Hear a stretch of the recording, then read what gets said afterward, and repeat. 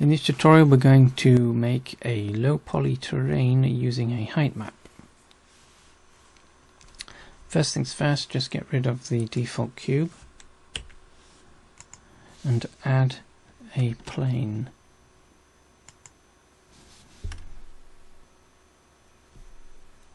Make sure it's selected and go into edit mode.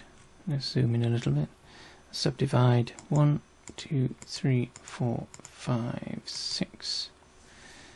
Exit edit mode, add a material or use one that already exists. Same with the texture. Add an image and load in the height map. Relative paths if you want, and load.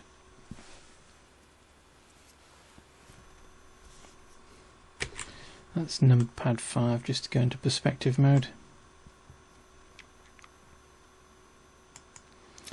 Click on the editing tools button, add modifier, displace. The texture that we need is the name of the texture we just created, so that in this case is just TEX, and voila, there is your displaced mesh. You can change the height by altering the strength.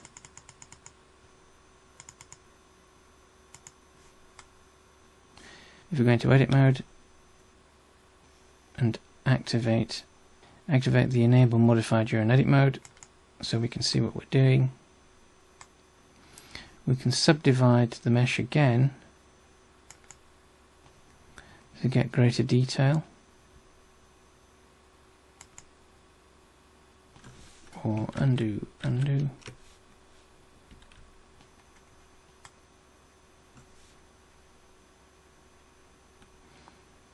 once you're happy with the level of detail, click apply. That makes real the modifier on the mesh. Now, before this can be used within a game environment, it's best to optimize it, and that basically means to, let's go into edit mode, that basically means to remove all of these dead vertices. Each one of these is waste, it's not used, so it's not needed to be in the mesh. We do that, so we toggle out using the decimate modifier.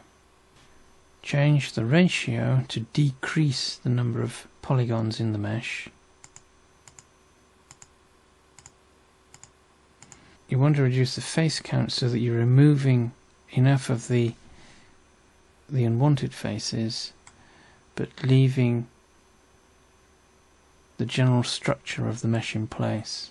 Once you're happy again with the way that the mesh appears, click the apply button to make real the changes. If we go into edit mode, you'll see obviously that that makes quite a bit of a mess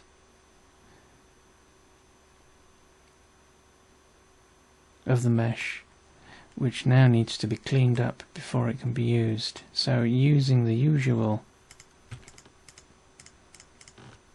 collapse or merge,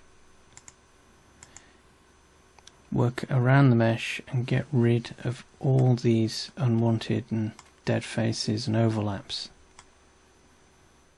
So whilst you're cleaning up the mesh, one of the things that you want to watch out for are these deep V's, these deep cuts that tend to happen because of the way that the mesh is extruded or is displaced from the height map. Best thing to do with these is to select them, Control Shift F, and rotate the faces so that you get a more natural flow of edges and surfaces.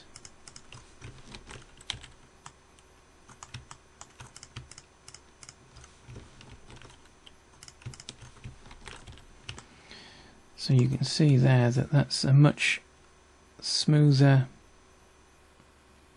or less angular surface than it was before. If we compare that to the section that's next to it, we can see the difference. This just lends itself to better mesh smoothing when that's active, when that's implemented, and better texturing as well. So keep that in mind as you are working around the mesh, optimizing it and cleaning it up.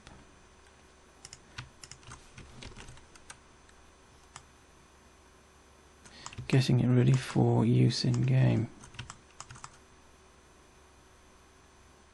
If you take a bit of time cleaning the mesh up, what you should end up with is something that looks a bit more reasonable with regards to rock formations. Now if we compare this, which is the cleaned up version, I've switched on wireframe so that we can see the wire. If we compare this to the previous version, we can see particularly around these areas here where there's a lot of ridges as a result of the way that the mesh is extruded or displaced. So you want to get rid of those so that you end up with something that's a bit more. Let's just go into, so we can get the. So that's cleaned, and that's the original.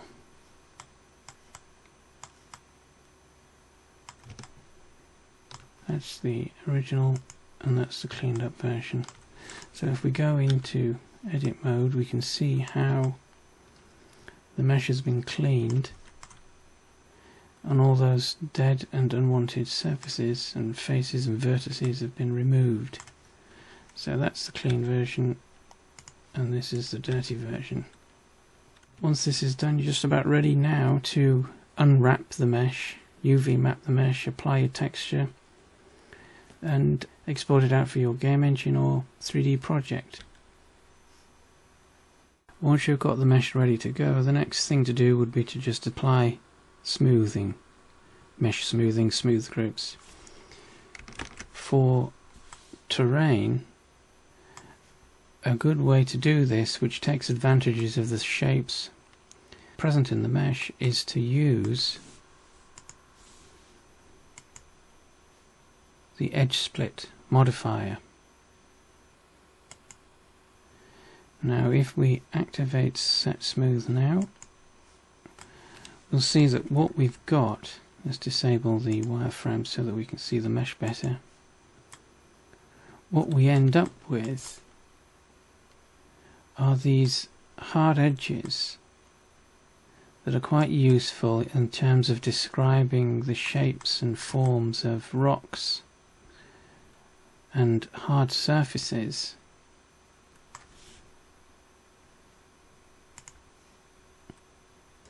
We can get rid of that because that's not being used. None of the edges or surfaces are marked for sharp, and we can obviously alter the angle depending on how much or how hard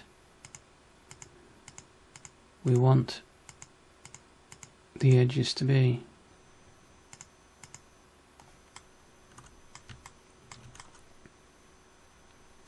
It's best to use a relatively lower setting, and as with all the other modifiers, once you're happy with the appearance, just press the apply button to make real the changes.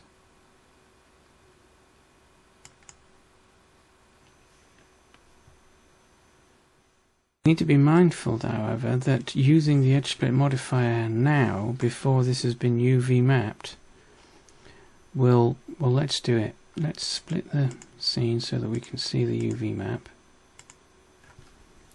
Edit mode, select all, and U to unwrap. Select unwrap.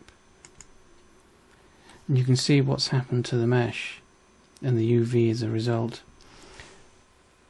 the edge split modifier has actually detached vertices from one another to create the hard edges. What that does is it then also splits the UV map.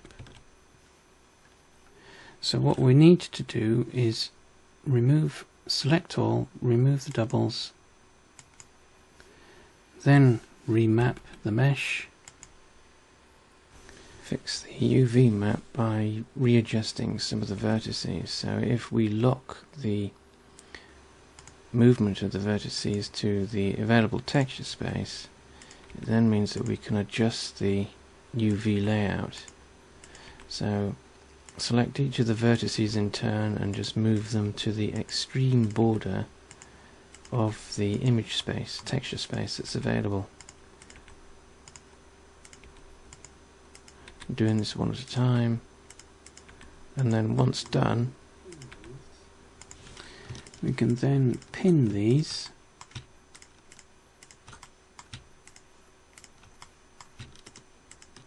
press P, and a little red indicator appears on each of the vertices. Now we can either select everything in there again and press the U key, or we could have done that from within the UV editor by pressing the E key. It does exactly the same thing. Now with the UV map in place, we can then go back to the edge split modifier, disable that and apply. So what that then does is it means that we have a UV mapped terrain with the smooth groups in place that hasn't affected the UV map. The next thing to do would be just to simply assign the image. So edit mode, select all, and our height map. This will just do as a rough for the texture. We'll do a proper texture next. The final step is just to simply replace the height map texture used to displace the mesh. So we can keep the texture slot and the material slot. All we need to do is change the image slot. So click the Browse button, select the texture that you may have already have available, relative paths, select the image, edit mode, make sure everything is selected, and then select the texture from the UV image editor. It's a checker for now obviously, but this could be your terrain texture, however you want that to be done. And once you've done that, it's just then a question of prepping it properly for export to your game engine or project. And there we have it. A quick way to generate a terrain using a height map.